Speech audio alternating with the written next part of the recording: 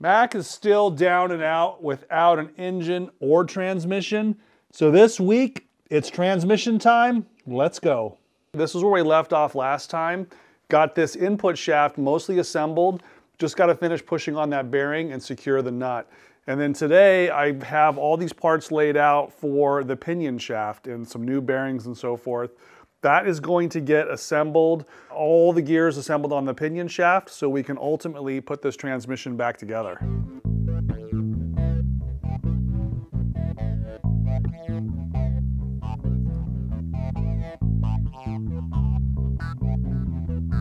Some of the biggest differences with the way Porsche evolved their transmission is here in first gear. This gear has good dog teeth. They're in good shape, so we're going to use them as is. But this energizer block and the stop block and the energizer band this is the early style, and there's really only one band. It goes here on the left. I had to look at the workshop manual to look at the orientation of all these parts, because first gear is one that you typically just downshift into. So that's why there's only one band. It only has to energize in one direction as you downshift into first. You should be stopped when you shift into first, but if you're not, the speed will only have to slow it down to go into first. So that's what we're working on now. I'm gonna go ahead and put the new synchro ring in. This is the brand new part. And then just like everything else, I've inspected these parts for wear, and I've taken off any of the sharp burrs here on the end of these things. You don't want your band to get hung up on either the dog teeth or the inside of the synchro ring. The synchro ring is brand new, it's really smooth, but these are sliding pieces, so you don't want any sharp edges to catch any other edges within the gear assembly. So I've inspected everything, it's all in good shape. No major wear here on these blocks. Just a few shiny spots, so that's normal. The workshop manual shows that this angle lines up with this cut right here, just like that. And then this ramp here goes on that side. And you guys know I'm building two transmissions. I'm gonna put this one together with the old parts. The new transmission that I'm keeping for my higher horsepower engine build, that is gonna be fully upgraded with all the latest synchro parts. So the first gear has a different stop block. It's still one energizer band, but it goes all the way around. So as the years went by, the Porsche transmission became easier to shift into first. That's where most of the developments occurred. Also, the dog teeth, instead of being symmetrical like a little tent, they're just slants. So that means that the sliding sleeve and the dog teeth, a whole bunch of parts, all the energizer bands, all that stuff gets replaced with updated parts. The gear itself is the same.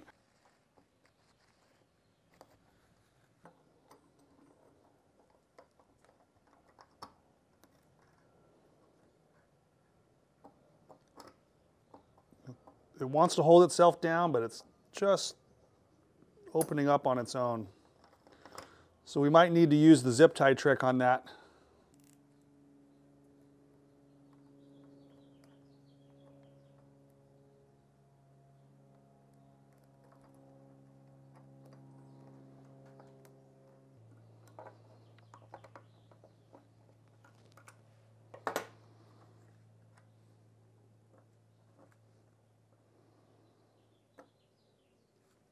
That helps close it down a little bit, or makes it easier to install, hopefully.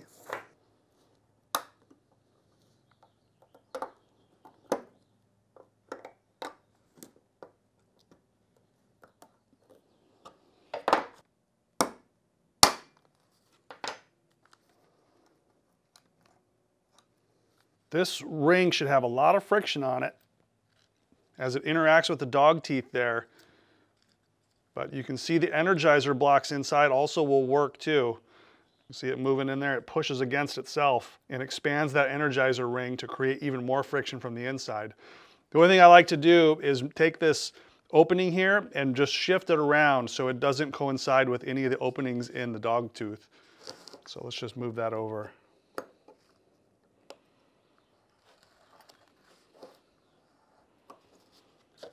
We'll leave it right there. We also have the needle bearing too, which I have it organized with the number, that corresponds with the number of the gear. So the gear numbers are out here. So that means this came out of the assembly this way.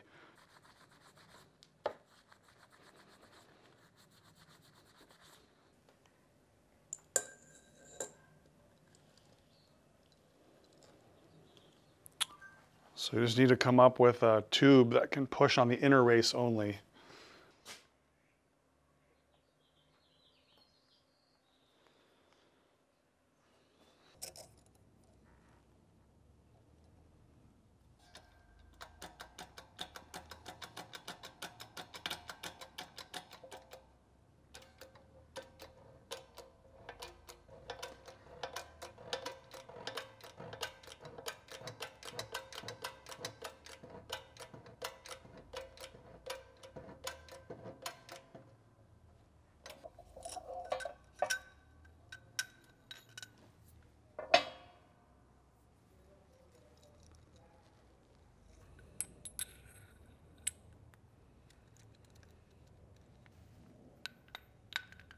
The press does not interfere with the outer race, it only is touching the inner race. That means we can push it down just like that. That'll be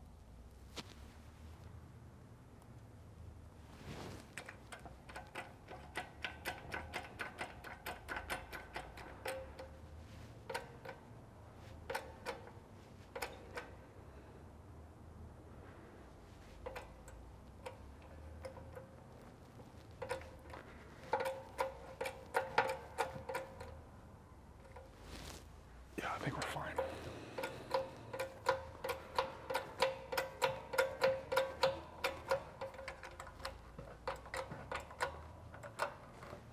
Okay.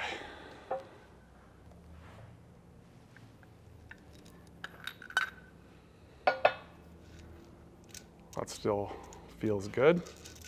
And then the rest of the gears, fourth, third, second, first, that all fits right in there. Keep that covered.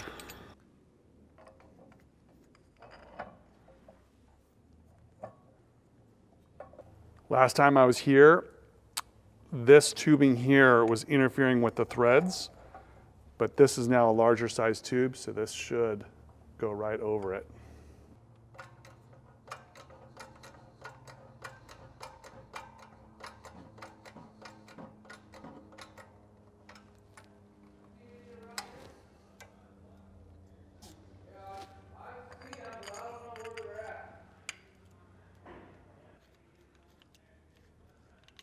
Yep, that'll work. We'll get a new nut for that one and clamp it down. So I'm gonna finish assembling the pinion shaft and then we'll try to line up the gears and make sure everything is in correct position.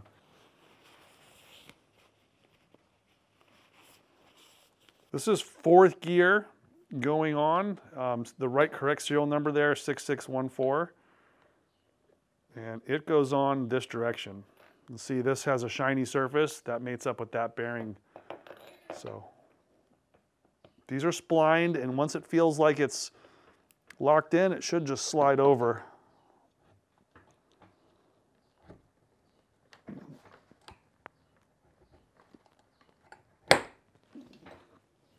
Make sure the bearing still spins, which it does. Then it gets the spacer sleeve. Make sure it's nice and clean. No direction on this really. Then we go for, this is third gear. And you can see that the wear pattern on this is equal with the wear pattern on that, so that means this goes this way.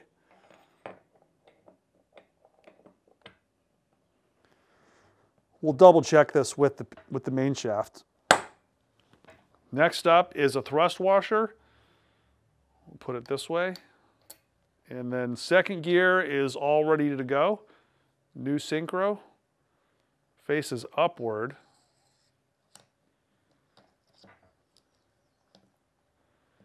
It's a nice needle bearing on there, so that slides really well. No thrust washer here, but it does get this star guy. And I can put it either way. It looks like from the wear pattern, it looks like it goes this way.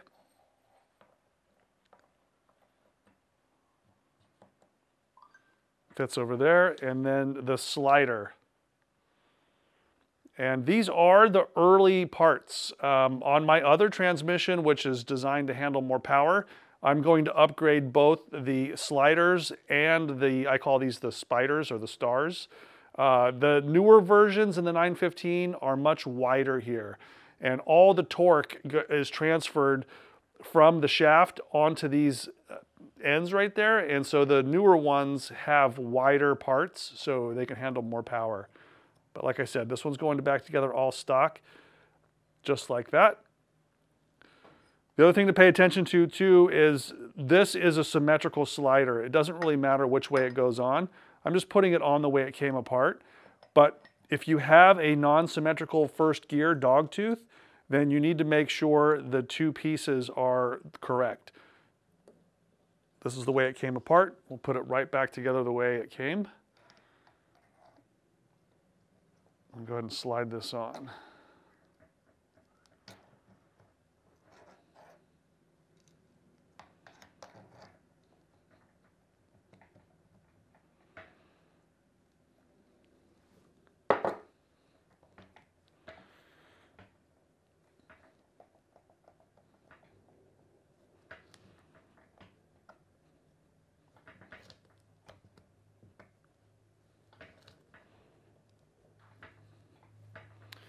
Might need to tap that one down slightly.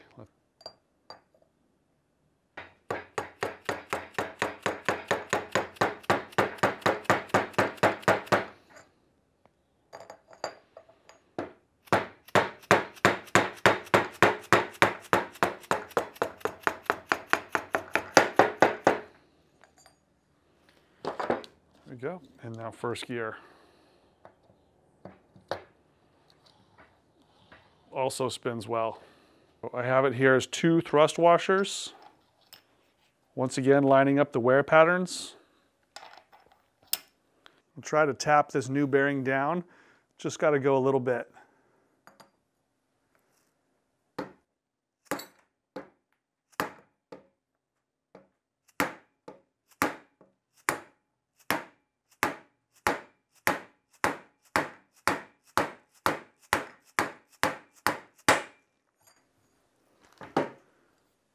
And then this is the race. We'll put this in a baggie, but this goes in the transmission housing. It spins just like that. And that's as far as we can assemble this until we get it in the housing. Then we can add on the reverse and fifth gear. This contraption is what I use to take the old nut off. This is the old one right here. And I'm getting ready to torque the new nut on. That's going to be a critical torque value for the whole input shaft, and it's 130 foot-pounds of torque. This is a brand new nut, got it right from the Porsche package. So I'm going to put the wrench on this and hopefully get to 130 foot-pounds without bending the shaft.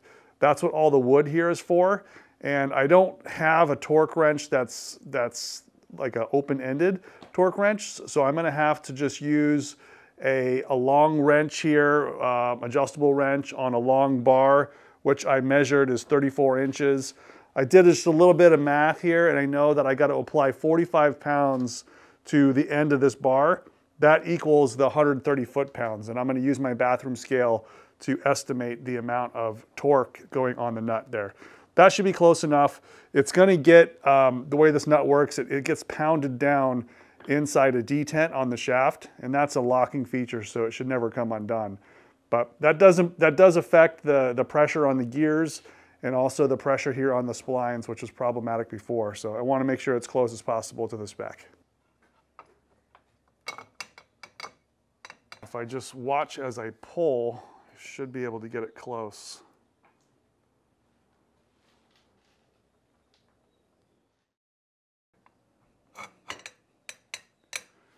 Okay, so this one should be for the final value here. There's 20, 30, what did I say? I said, 45 pounds, so we got a ways to go. Still tightening, there's 40.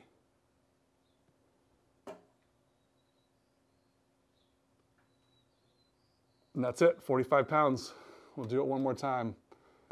Make sure it's all accurate here. Yep, that was about 46, 47 pounds. So it's now torqued.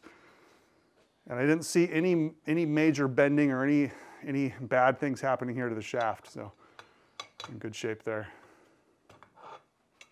This is the part that gets pushed into that little divot there. That creates the locking feature. If for some reason there's a problem and I need to take this back off, I will do that before I just pound that in. So I'll put a note on here to remind myself to indent this. The pinion shaft is also complete. It gets a nut here on the end, which I got a new one as well, but I can't torque this nut until it goes in the housing.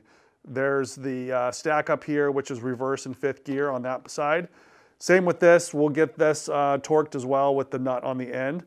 That will be next week. Next week we'll get these in the housing and the housing will be cleaned. We'll start setting up the pinion depth and the differential ring and pinion, get all that stuff so this will run nice and quiet again like it did before I took it apart. But these shafts are now fully rebuilt and ready to go.